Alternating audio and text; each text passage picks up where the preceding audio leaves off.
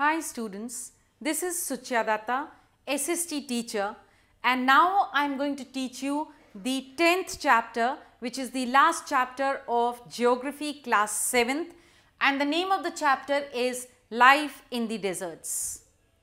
In 5th chapter, you have learnt about water. Water which is so essential for the survival of human beings. Without water, we cannot live.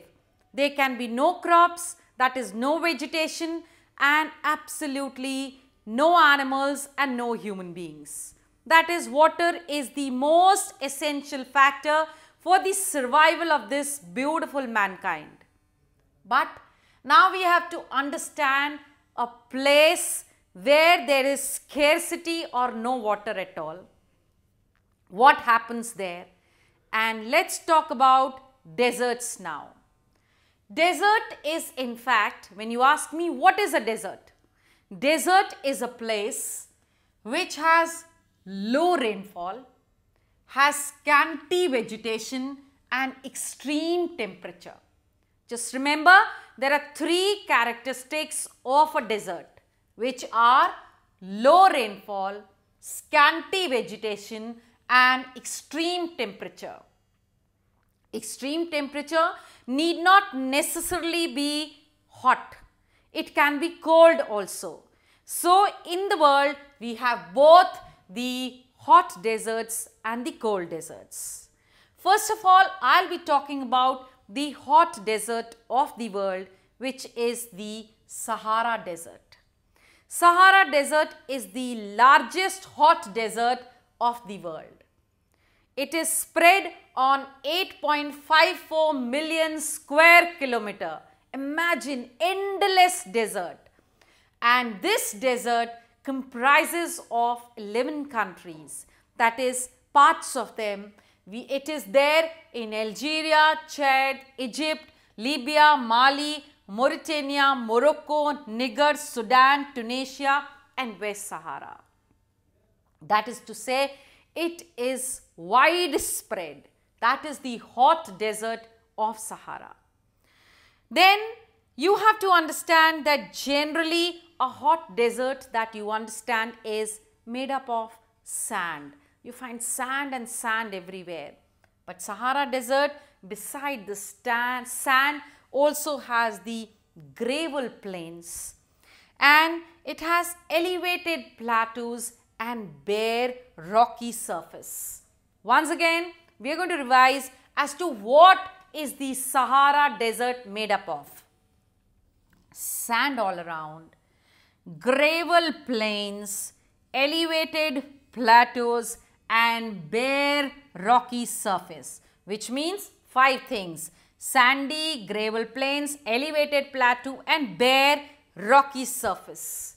Sometimes these bare rocky surface could be as high as 2500 meters.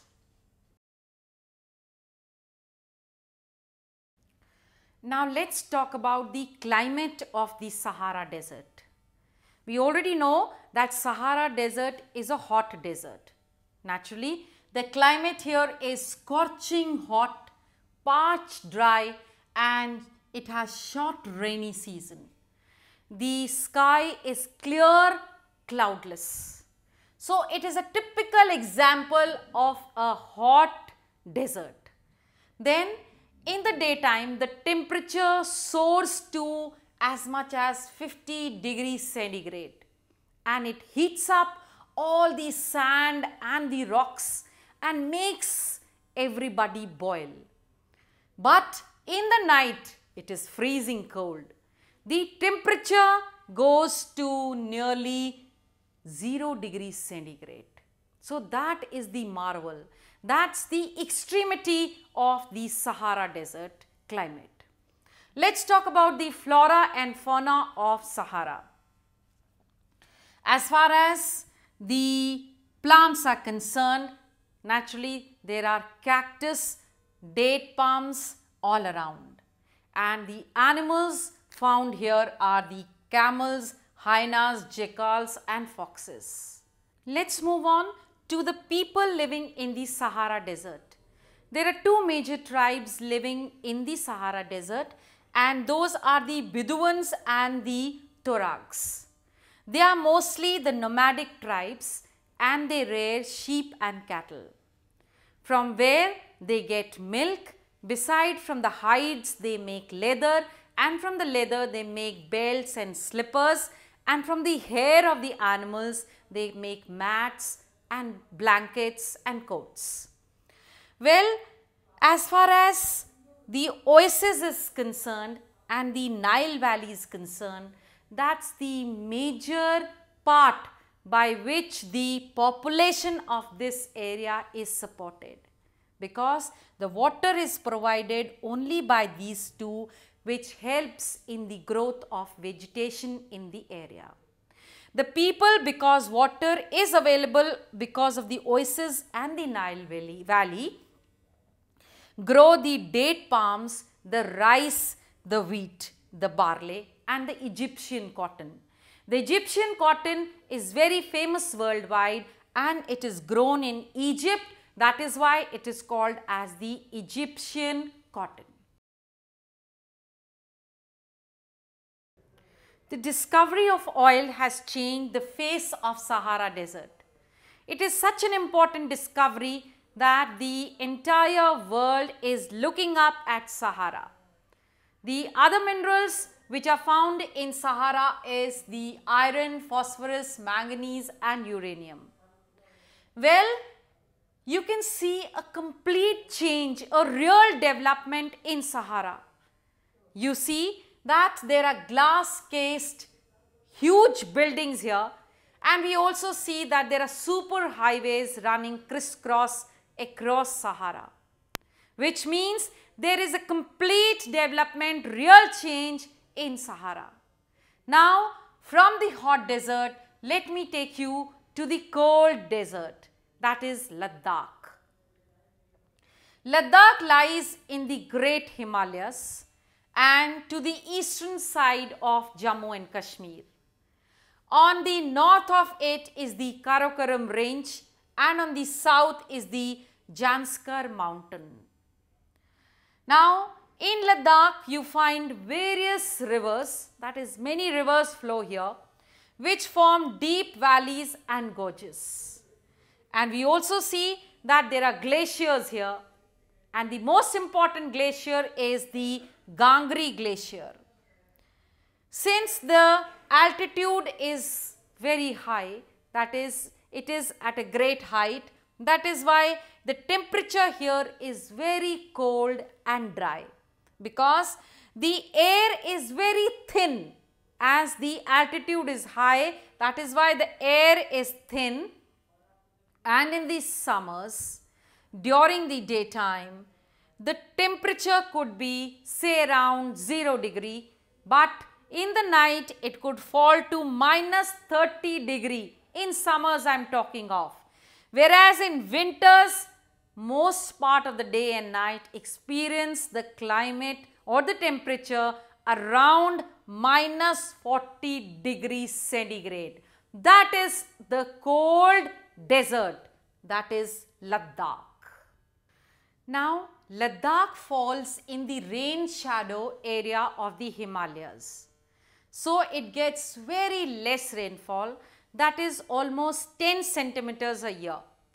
So, in the beginning of the chapter, I told you about the various characteristics of a desert, whether hot or cold, in which we understood that the desert always gets very less rainfall. Well, there are freezing winds here along with hot sunlight. That's the characteristic of Ladakh, which means that you can have a sunstroke and a frostbite at the same time. That's about the extremity of the cold desert called Ladakh. Let's talk about the flora and fauna of Ladakh. There are willows, poplars and apples and apricots and walnuts in plenty in Ladakh. As far as birds are concerned, you will see robins, you will see raven and you will see hoop. And if you have to find out about the animals, you will see lots and lots of wild goats, wild sheep, yak and wild dogs. And these animals actually give them milk, meat and hides. Now let's talk about the people living in Ladakh. Most of them practice either Buddhism or they are Muslims. There are 4 main Buddhist monasteries found in Ladakh, and those are Hemis, Thiksi, She and Lamayur. Well, in the summers, people can grow barley, potatoes, beans and turnips. But in the winters, they have to just engage themselves into festivities and ceremonies because the climate is very harsh. It is very, very cold at this point of time. As far as connectivity is concerned, the capital of Ladakh is well connected and National Highway 1 connects Leh to Kashmir through the Jozela Pass. And this place, Ladakh, has one favorite industry, and that is tourism. People get attracted towards the gompas, towards the meadows, towards the glaciers, festivities and ceremonies of this beautiful place called the Ladakh. The women here are very hardworking. They not only work inside the house but also outside and do small businesses and run shops. The people of Ladakh, since they live in such harsh climates, they've learned to have balance with nature. They don't destroy the nature. They actually have learned how to cope up and make a judicious use of nature.